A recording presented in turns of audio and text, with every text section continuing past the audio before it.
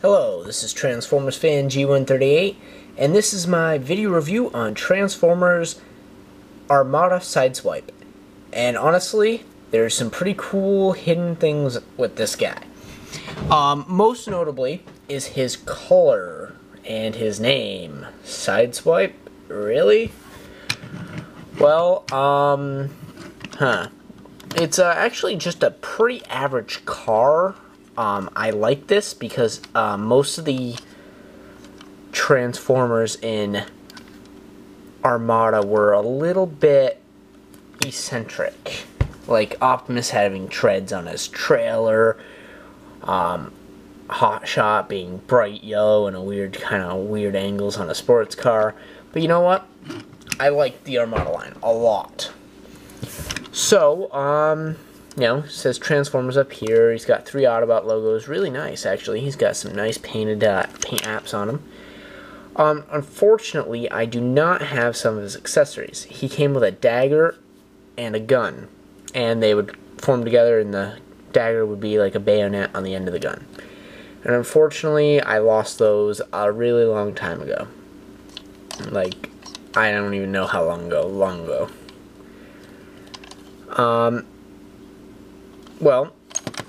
Anyway, I still have his Minicon, although it's not the best one, but it should shed some light on his name a little bit. And notice the yellow mixed with the blue, and then here's his Minicon. And if anybody knows the name of his Minicon, you'll understand the color. His Minicon's name is Nightbeat. Oh, Brain Blast. That means pretty much this guy is an homage to Nightbeat, who was a blue car, a blue Headmaster car. And he's a detective. Interesting. Which is not even further more of an homage because he actually used detective work to track down Hotshot, or actually, Blur, sorry. He tracked down Blur because Blur saved him at some point, and Blur was kind of a jerk in Armada. But anyway, it's nice. Copyrighted 2002, made in China. Yeah, so that's nice.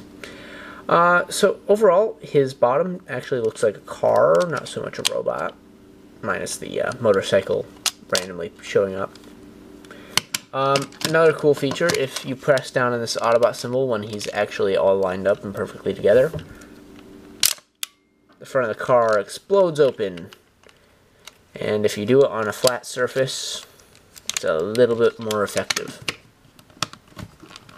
And by a little bit more effective, I mean not effective at all. So,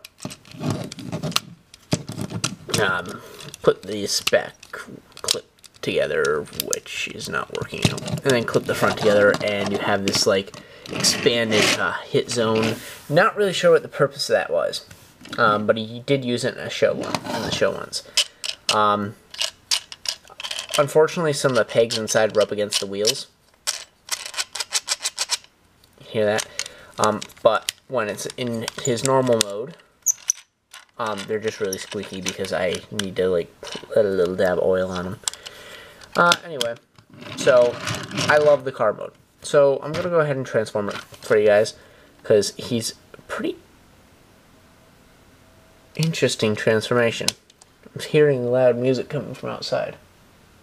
It's weird because I'm in the middle of nowhere. So fold down these. Pop this open here. Just fold these down to the side. Reveals the head area.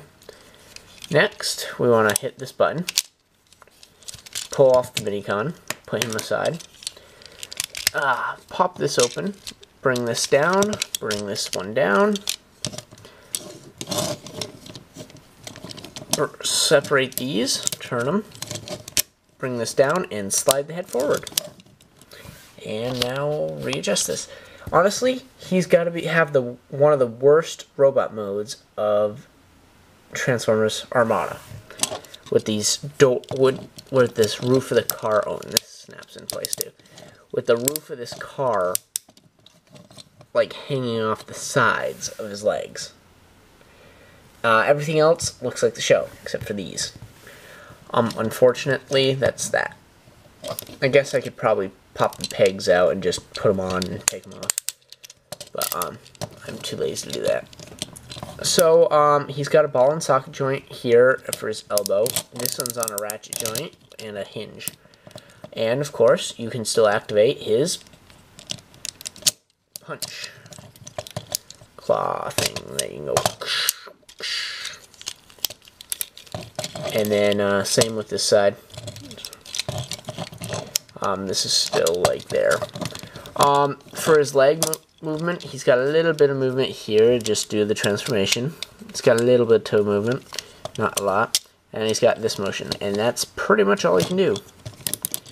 This arm, notice it does not stay up. It's actually trained with the Minicon port on his back. Let's put this Minicon on here, and theoretically it would start like out here. So goes up, and I guess that's for a punching action type thing. Like, I don't know. It's kind of weird. Anyway, it's there. Whatever. Hope I didn't get that off camera. I was watching me and not the camera. So, put that guy aside and let's talk about Nightbeat or whatever. So, transform this. Just bring these down. Bring this down. Bring this up. Turn. Down, round, in. Open, out. And that's the Minicon. Not too spectacular. He has a very hard time standing up, but yeah, he's there. Anyway, that pretty much concludes my video review of Transformers Armada Sideswipe with Nightbeat, or Nightbeat if you want to go that route.